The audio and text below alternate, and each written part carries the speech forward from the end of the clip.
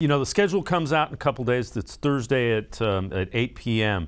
Do you think that will give us any clues as to what the NFL is thinking in terms of a possible Deshaun Watson suspension? I know you were asked this in one of the Hey Mary Cake columns. So what about that?